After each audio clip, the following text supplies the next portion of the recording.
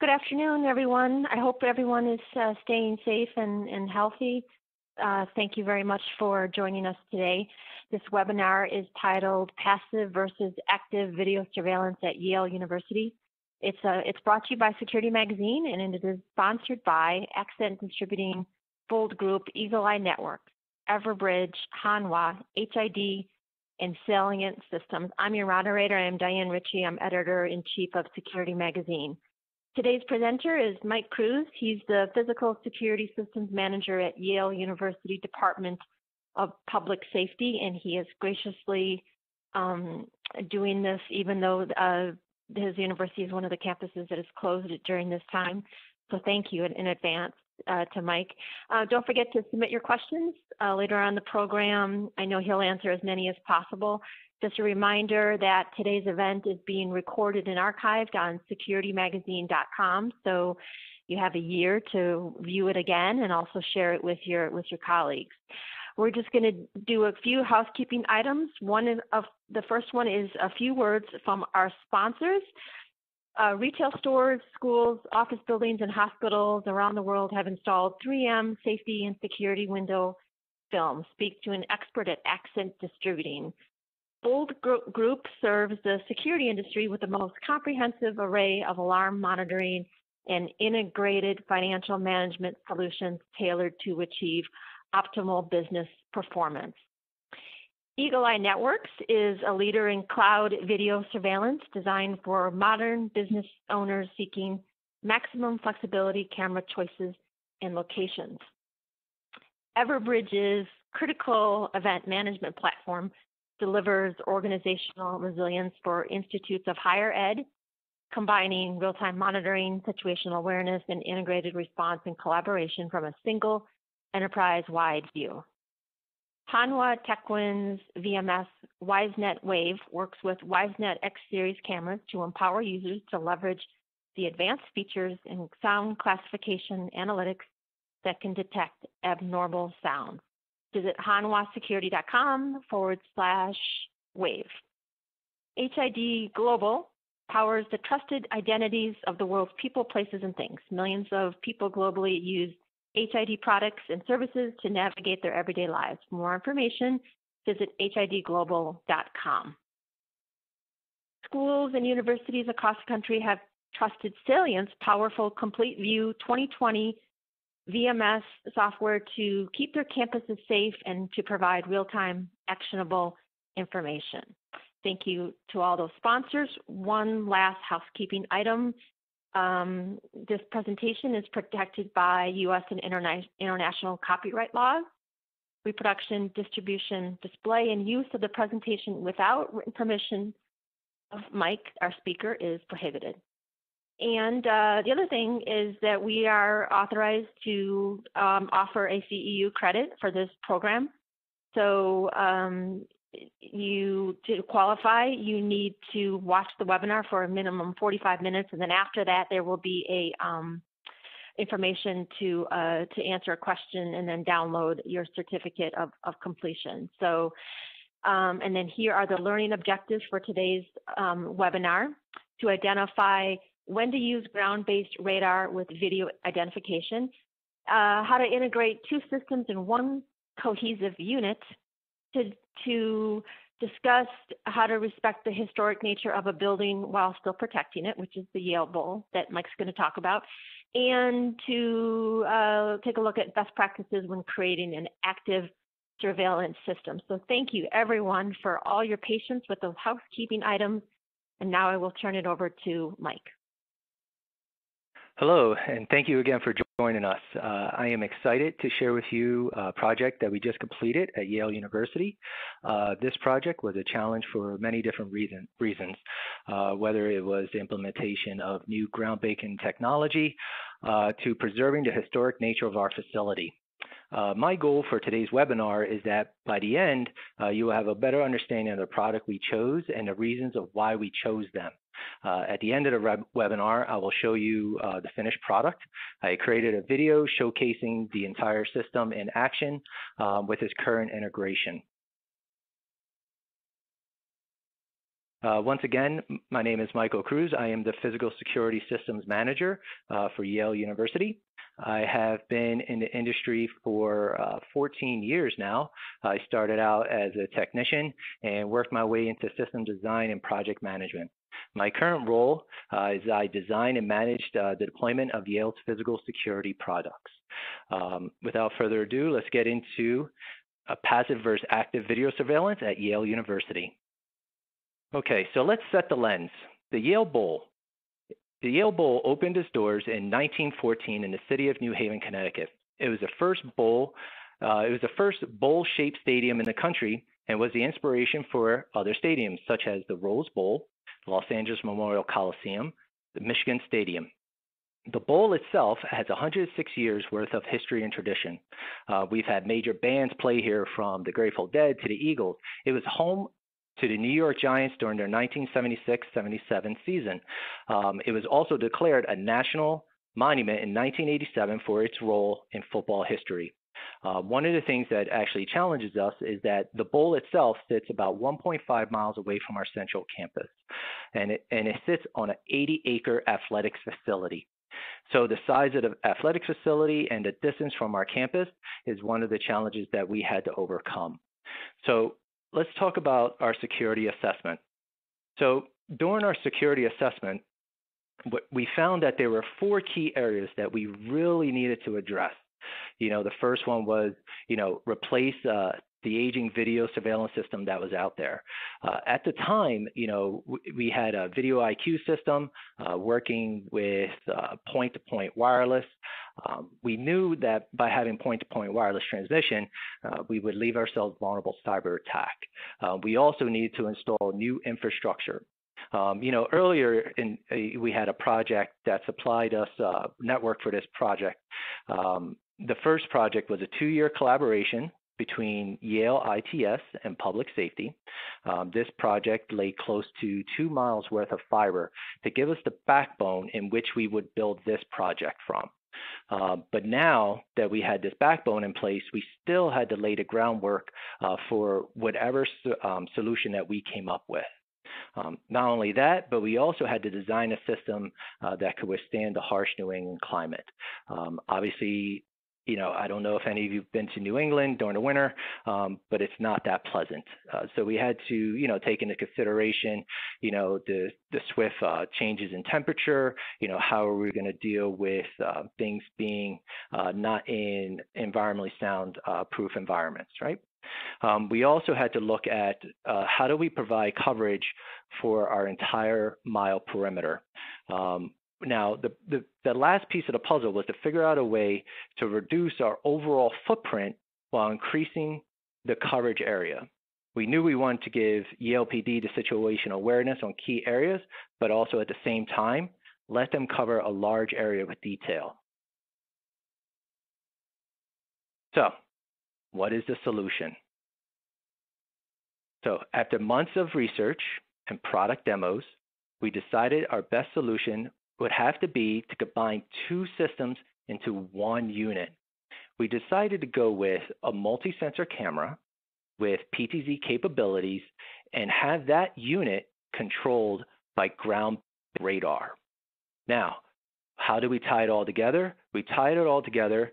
We were going to use hardened industrial switches out there because we knew that spec would survive the New England climate. So let's take a deep dive into these products and find out for the reasons why we chose them.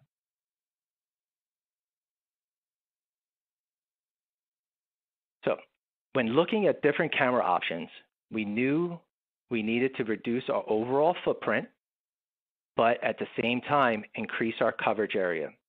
We looked at several different options, but in the end, we decided to go with the Axis Q6000 combined with the Axis Q6125 PTZ for situational awareness and PTZ control.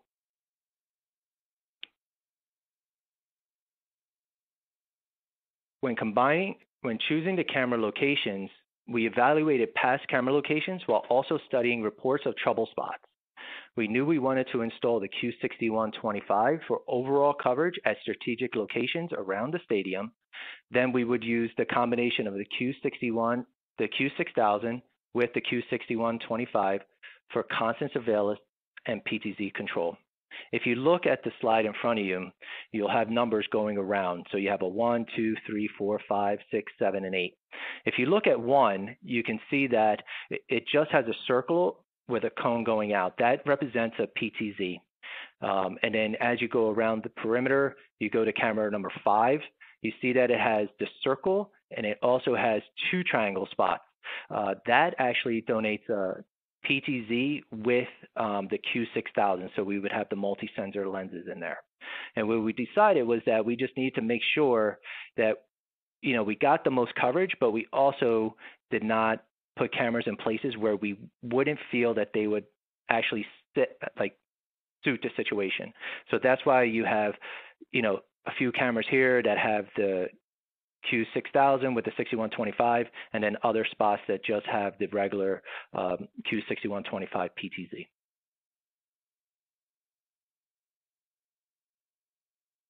So with the Q6000, you could choose 3 different lens options. You could either go with a stock 1.37 millimeter lens, or opt in for the 6 millimeter lens or the 16 millimeter lens. We use a combination of these lenses. For this shot, we went with 1.3s for the wider view of the main entrance and a 16 millimeter for the gate, which is approximately 300 feet away. So right now you can see that we're getting a lot of bang for our buck on this shot here. We have 4 separate lenses, and then we also have a PTZ mixed with this one.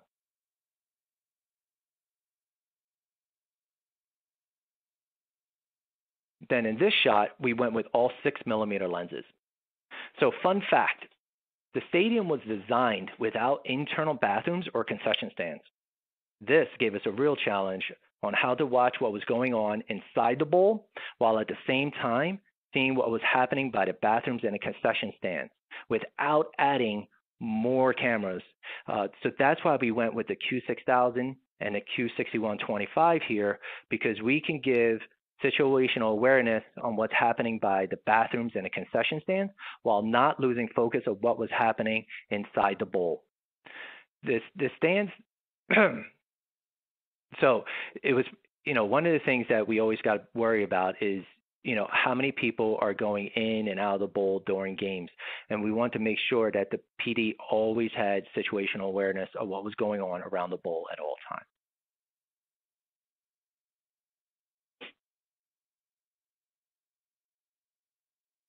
So another challenge for us was that the interior of the bowl has no lights. There are no stadium lights, meaning that there's no night games at all. So what this does is that we need to find a way, how do we see in the dark? So what we did was we picked a camera that would have a good IR balance. And the 6125, the PTZ, comes with Access Optimized IR, which does about 200 meters in the dark. The Optimized IR, what that means is that when a camera, when the IR actually comes out and it hits the target, the IR does not just wash the target out. The IR itself, what it does, it adjusts the level of IR depending on the zoom level of the camera. So this shot right here, it was taking about 5:30 in the AM. You can see a person right on the Y, right in the middle of the field there. So some of the things that we like to do is we love to demo products. It's a big thing for us, and it's very important that we do demos with products to make sure that they're going to work well in the situation and not just read specs from the website. We want to put the cameras in the situation and actually test them out. So working with our partners, what we were able to do was we were able to do a demo of the 6125 in place at the bowl. So what I'm going to show you now is a video of that actual demo. Again, this is the 6125. This is taken on top of the Kenny Fieldhouse. You can see the zoom level. And then this is at night, and you'll see the optimized IR in action.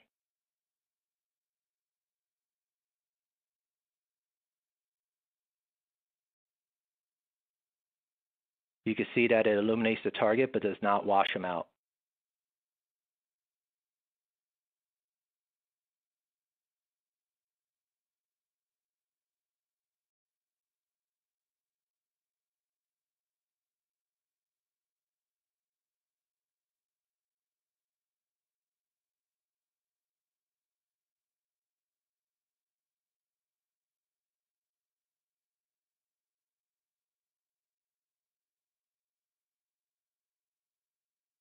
Again, in virtual darkness.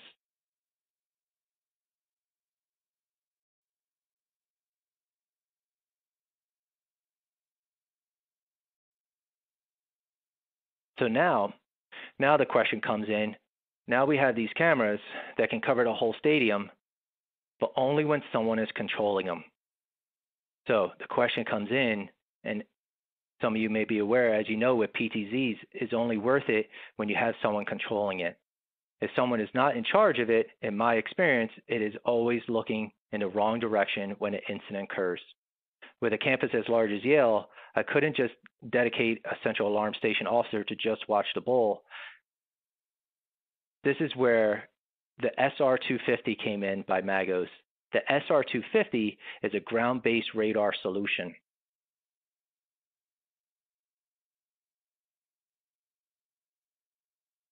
So the SR250, what it will allow us to do is utilize the PTZs without having to assign an officer to control them. The SR250 are always looking for and tracking targets. They work in any weather condition and are not prone to false alarms as some other systems are. By placing the SR in key locations, we could reduce the number of cameras and use the full functionality of the PTZs. If you look at the screen and you see that green outline, that's actually the geofenced area of protection around the bowl. You can look at this and you can see that with each SR location, you would notice from the slide that I showed you earlier is that we have a corresponding PTZ. Now, what this does is that gives us the ability to let the radar be the brains and let the PTZ be the eyes. So obviously, so this radar itself, the SR250, can go up to 250 meters. So right now, you can see that we are just caring about where the green outline is, because that's our area of protection. So as soon as somebody walks into that area, that's when our CASOs will get an alarm. Speaking of our CASOs, on campus, we have our own fully equipped UL-listed central alarm station. In this location, we have 3 central alarm station officers, so CASOs. They are monitored 24/7. They are tasked with monitoring all our facilities and responding to various situations on campus. We know that an officer can only monitor so many systems at one time. So it was crucial to design a system that would alert and track the target without the CASO's interaction. So what we did was we married the radar system with our access control system. So the MAS software, which is the Magos software that lets them control the radars, it stands for Magos Area Surveillance Software. What that does is that's tied into our symmetry system. And what it does is when it picks up a target, it sends a signal to our alarm monitor. This is a picture of our alarm monitor. For privacy, for just reasons, I actually whited out all the other alarms on the screen just to show you exactly what our CASO would see. So an alarm comes in, it tells them that it's one of the areas at the bowl. And then what happens is when this comes in, our CASOs, they go to the alarm, they activate it, and then that would trigger a workflow in the system. Now that workflow, what it does, it lists them through different steps of what to do next. The first step is for them to open up the MAS software, which again is the Magos Area Surveillance Software. It's the software that controls the interaction between the radars and the cameras. So what we did was we created a custom overlay so that the responding officers would get as much information as possible. As you can see in the picture above, that there's a subject right where it says target with the red arrow. You see the white dot with the cookie cutter, with the cookie crumb trail right behind them. And what that does is it tells you which direction the target is traveling. So in our overlay, we made sure to put a compass, so north, south, east, and west. And we also have all the streets listed with the gates as well, so that the responding officer knows that, hey, a target's been identified and the target is moving towards gate F. So then we always want to give our officers the most information possible when responding to any incident.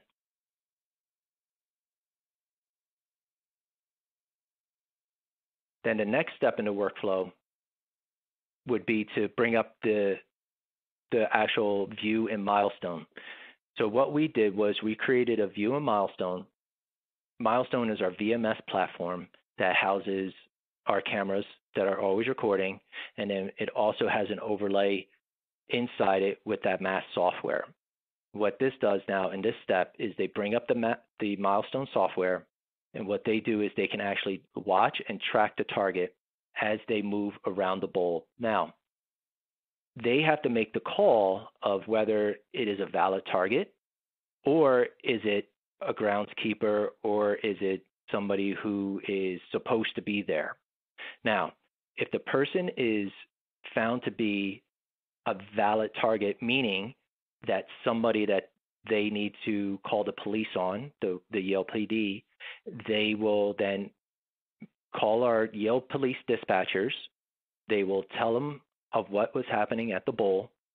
They will confirm that the Yale dispatchers have the target, because our Yale dispatchers also have this program. They will confirm that the Yale dispatchers have the target. Once that confirmation takes place, the Yale dispatchers then take control of the PTZs, and then they will dispatch the police and work with the police in order to stop the target.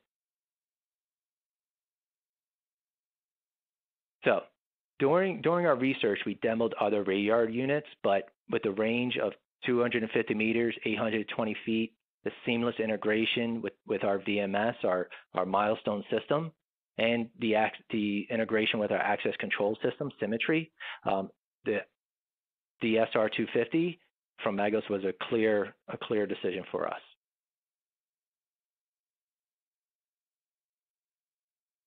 So now that we have the eyes, we have the brains, now we need something to tie it all together.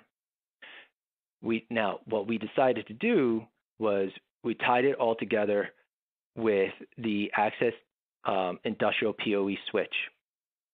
So what we did was, the reason why we tied it with this is because the Access Industrial switch has a temperature rating of -40 and up to 167 degrees Fahrenheit.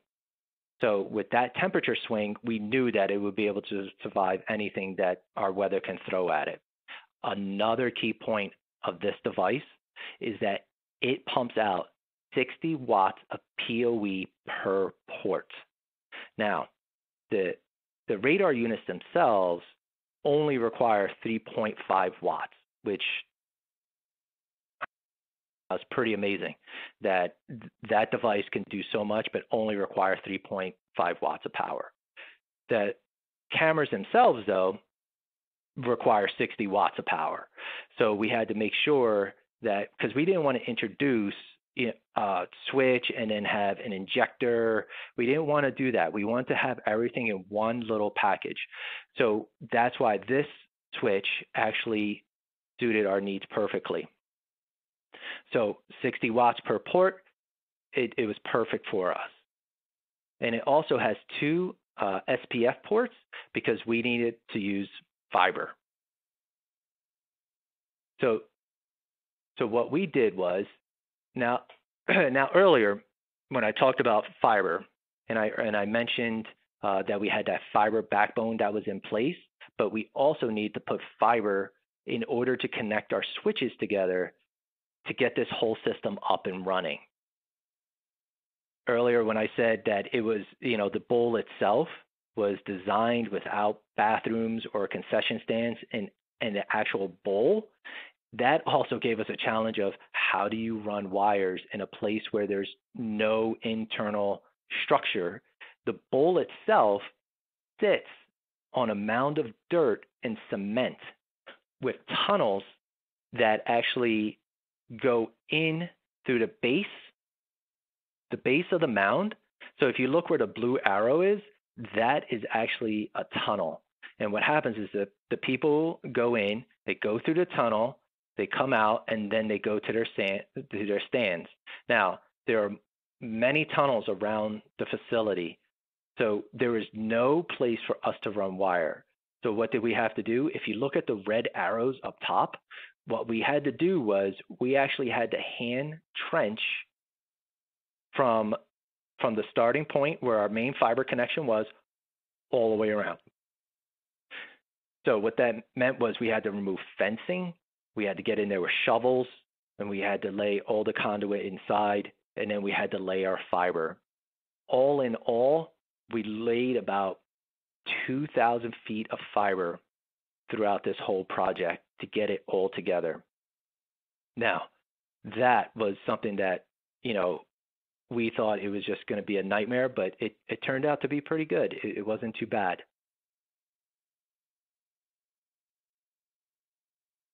So right here's some finished shots of our system. This is our Kenny Fieldhouse. This is the main entrance that everybody sees when they come in. So it is very important for us to make sure that the install was clean and we added as little cameras as possible, but give us the same amount of coverage, if not more. If you look, you can see the camera just below the awning there. We have the Q6000 with the 6125, and then right above that, you have 4 windows there, and then right on the corner is where our radar unit is. So right now, we're covering that whole area with 2 radar units and 2 cameras.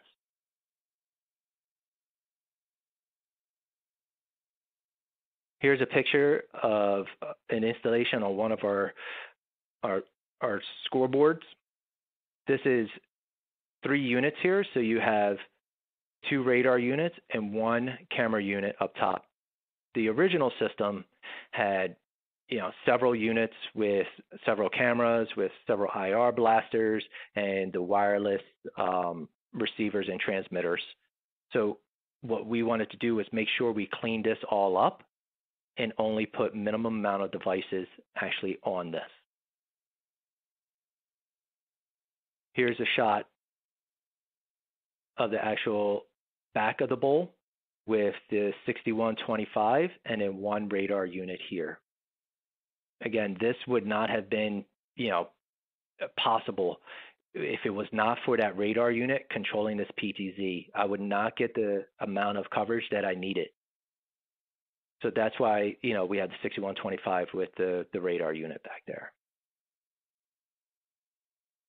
So some of the things that we learned as we were going through this, it's always important to do, some kind of after action or try to figure out what things you did right, what things you did wrong.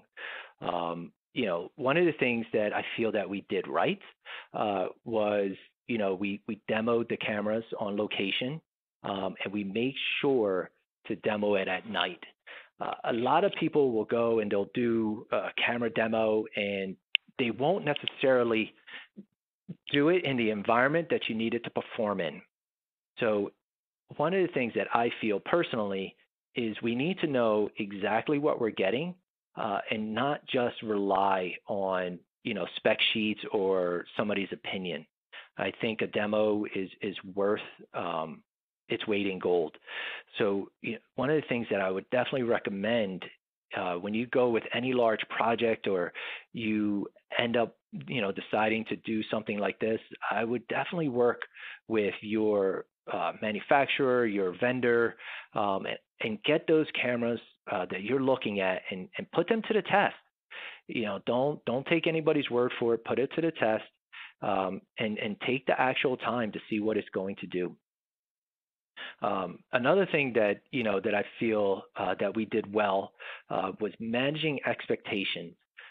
It's important to manage expectations of the system. You need to spell out what the limitations are. For example, we had the Q6000. The Q6000 does not come with IR or Light Finder. This meant that at night we would not have the same coverage on the fixed shots that we do during the day. So, this is something that we knew going into it, and we wanted to make sure that people understood that, during the day, these shots are going to look great, but during the night, we're not going to get what we have during today, But this was something that we were willing to deal with since we had the radar units controlling the PTZs with its ability to see in the dark. It was one of the sacrifices that we were willing to do. So it's also essential to show what your coverage zones are, especially when it comes to the radar. You want to make sure that that the radar is great, but it cannot see around objects. So like if there's a building in the way and somebody's behind the building, the radar's not going to see them until they get from behind the building. But that's why it's essential to have those conversations up front, to do a real site survey, lay it out, and just say, hey, this is exactly what it's going to see. This is what it's not going to see. And then decide from there, put it up to your stakeholders and show them and let them decide whether, we need more cameras here, we need more radar. But let them know right from the beginning so that everybody knows at the end of the day, hey, this is exactly what we're protecting and this is what we can't. There's nothing worse than thinking you're covered and then all of a sudden you find out that you're really not. That is something where you definitely don't want to be in that situation.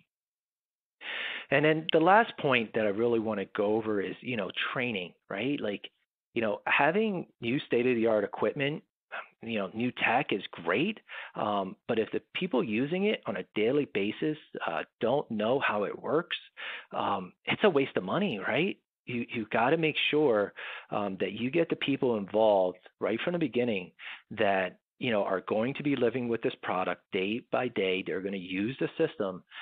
You want to make sure that that training plan is in place, that they get the buy-in and that they understand how to use it. You also want to get their feedback on the system. Let me give you an example. When we first laid this out, the original overlay for the mass software just had the portal numbers listed and the gates. So the gate names and the portal numbers listed for the bowl, which I thought was a great idea. But I'm not a responding police officer. I'm not a dispatcher that has to tell an officer who could be possibly going into a dangerous situation, what to do. So, after working with our director of security and our chief of police, it was suggested that we put the street names and a compass on the layout. So that's why you see that there now. It wasn't because, I thought about it. No, it was because it was a collaboration between our departments to see how we can best utilize this new system, how we can give the officer the most advantage that they can have while going into these situations. Because remember, we don't know, what the officer is getting into. It could be raining out there, it could be snowing. We don't know, where, this person is coming from. So we want to make sure that this officer has as much information as possible. That was one thing that, going into this, I was thinking of it as, a technician, as a system designer. But at the end of it, I really came out of it seeing it more from what my police officers have to deal with and how they have to respond. So it's so important. If I can give you any advice, it would be to work with everybody that's going to have to deal with the system and respond to it. So that being said, what I would like to do now is I would like to show you what the system looks like live. Now, this video is the actual integration between the radar units, the cameras, and Milestone. I couldn't show you the integration with the actual access control and symmetry because I just couldn't capture it. But this is a video of our system live and in place.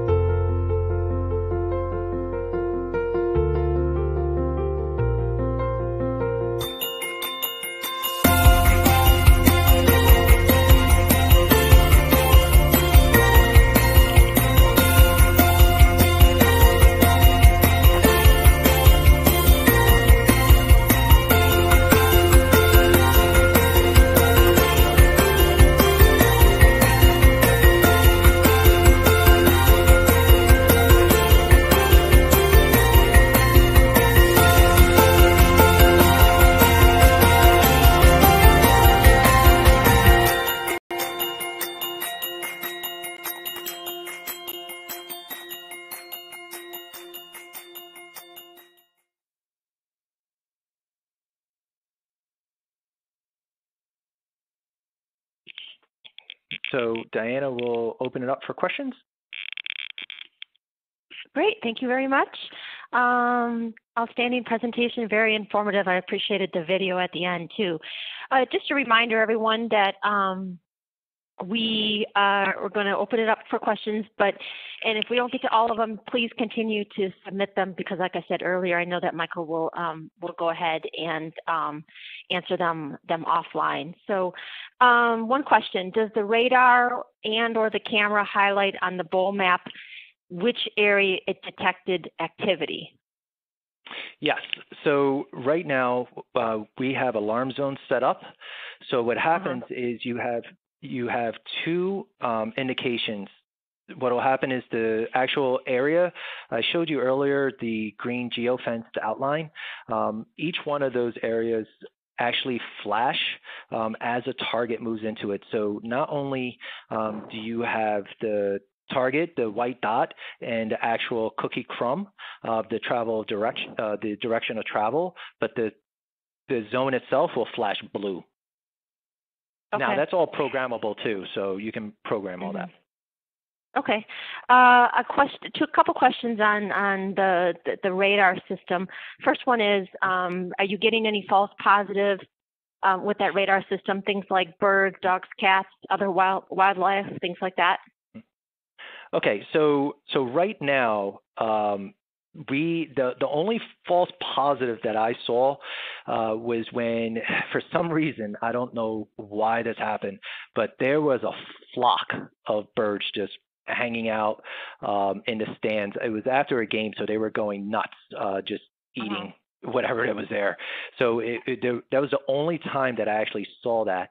But right now, there is they do have an analytic that will determine between birds and animals and people.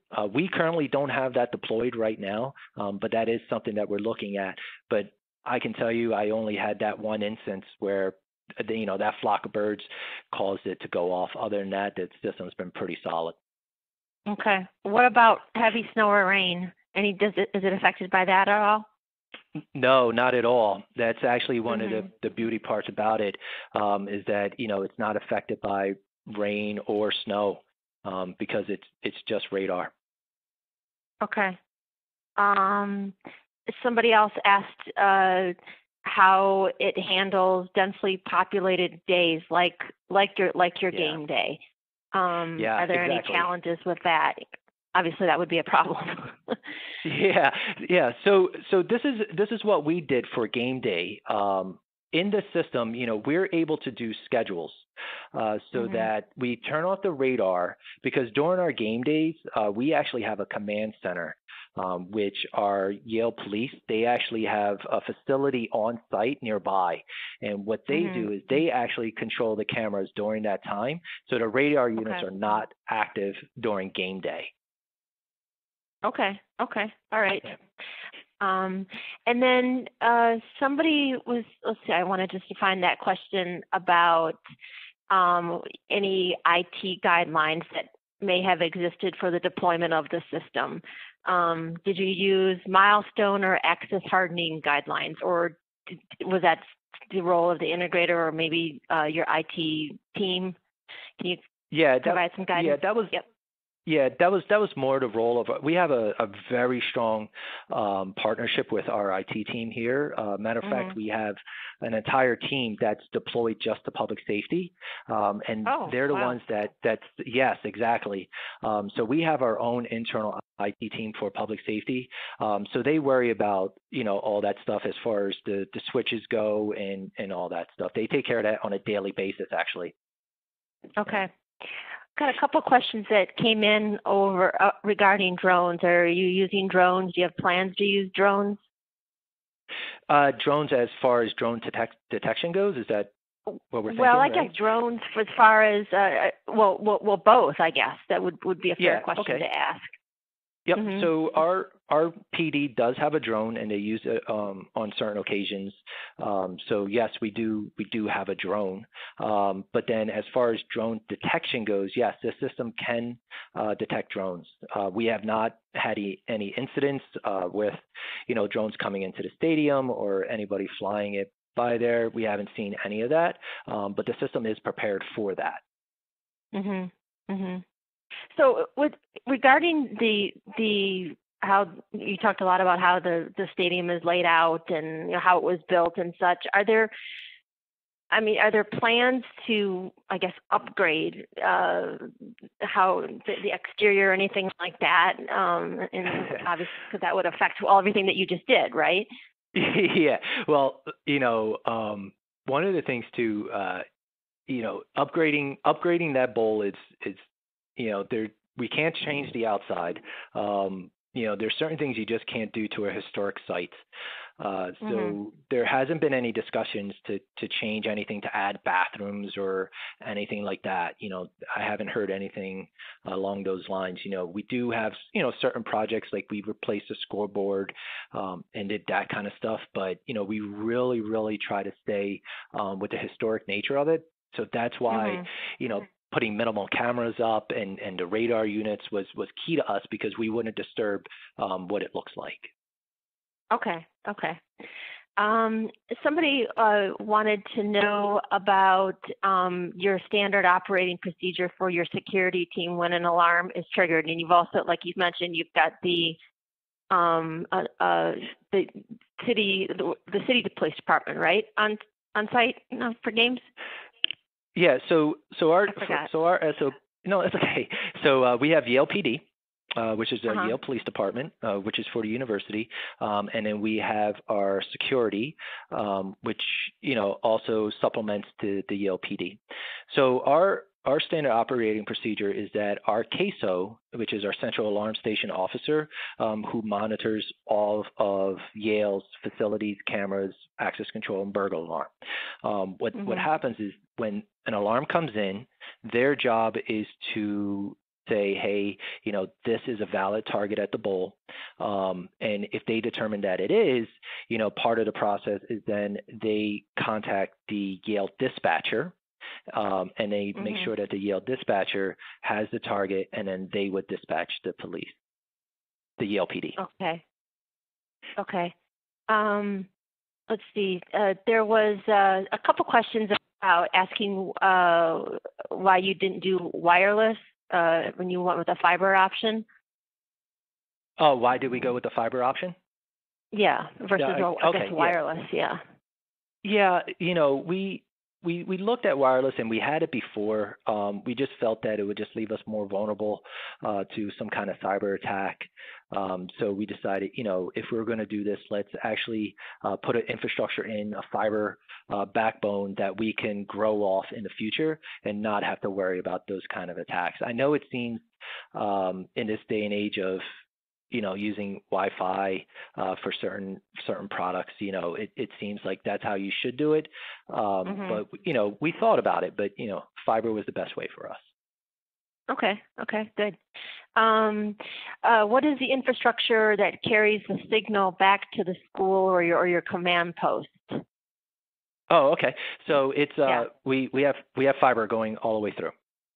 Yeah. So it's Okay. fiber from the stadium, and then it's fiber all the way back. Yeah. Okay. Okay. I think getting back to the MAGO system, can it track one subject in a crowd? Somebody's asking. Oh, okay. So what happens is once the operator takes control of the system. So what happens is, let's say you have two people, and they're walking side by side, and all of a sudden one goes left, one goes right. What the radar unit will do is it will bounce between the two targets and tell the camera to take the widest view possible to catch both targets. Okay. Okay. If Okay. the central alarm station officer, if he wants to track an individual person, what he does is he goes to that object. What happens is when a target, you saw it in the video, when a target pops up, you'll see like a little bounding box. The bounding box is, once they click that bounding box of that target, the radar unit will stay on that target no matter what happens around it. Okay. It doesn't do it just automatically, because it wants to watch the whole scene the whole time, but the officer himself can click it and take control. Okay. Okay. All right. Somebody asked, getting back to the infrastructure of the stadium, if you decide to get stadium lights, how would that affect your cameras? Have you guys, has that been considered? So right now, again, there hasn't been any talk of adding stadium lights there. I really think that is just a design choice of that stadium, and that's how they want to keep it. But if they did add stadium lights, I mean, that would only help me, right? Because then, the Q6000 with its, with no IR, no light finder, that would just help me. So I would love stadium lights. Yeah. Okay. Okay. Let's see. Did you post signs related to the fact that the area is under video surveillance? Is that something that was communicated to, or is communicated to folks that enter the stadium? So it is communicated, and we do have signs, stating that the area is under video surveillance. Our whole campus has signs like that, so people are aware of it. Yes. Okay. And then someone was asking if was there any reason that you decided not to use 360-degree cameras? Yeah, the reason why they want to do 360-degree cameras, so with the Q6000, it actually enables us to actually move the lenses around. So they're not just fixed lenses. We can actually, there's a track that sits on the inside, and we can slide them around and actually change the lenses out. And the height as well of the actual cameras, we wanted to make sure that we had the lenses that would work from the height. A 360, we have them around campus, and they're great for certain applications, but we just didn't think it would work for that application. Okay. Let's see. I wanted just to remind everybody, we just have a couple minutes left for questions, so please continue to send them. And like I said, I know he'll get to them offline. Did you mention who the system integrator was in your presentation? I think I might have missed that. No, I did not. I did not. Okay. All right. And then let's see. Does somebody want to know, or Well, you got a yeah, a lot question? of people have been asking. I didn't know if you were comfortable sharing that information. I absolutely am. StructureWorks is my integrator. StructureWorks. Are they a local company? They are. They're out in New York. Yep. Okay. And then let's see. Somebody was asking about were there any specs that you were concerned about when you were laying your fiber, like depth, proximity to power lines, other utilities, things of that nature? So when we laid the fiber, we laid our own conduit too. So it had its own pathway. You did? Yeah. Okay. Yeah. So now we hand trenched and laid our own conduit. Oh, yeah. Wow. Okay. Mm-hmm. Yeah. And you did that on your own because what was the reasoning? Just to be able to control that? Yeah. Well, be able to control it and to have a pathway that is solely ours, so that if we wanted to add anything, it would be, that's our pipe, that's our fiber, and we can do what we need to in there. Yeah. Okay. Basically, it was all about future proofing. We know that this system is great for us, but everybody knows, security needs change, right? So we had to make sure that we were setting ourselves up for the future for expansion. Okay. Great. Well, thank you very much for your time. That's all we have. Thank you very much to Michael Cruz for your presentation. Also, special thanks to our sponsors, Accent Distributing, Bold Group, Eagle Eye Networks, Everbridge, Hanwha, HID, Salient Systems. If you have any additional questions, please go ahead and email me. And again, this will be archived for a year. Everybody, I appreciate your time. Stay safe, stay healthy, and enjoy the rest of your day.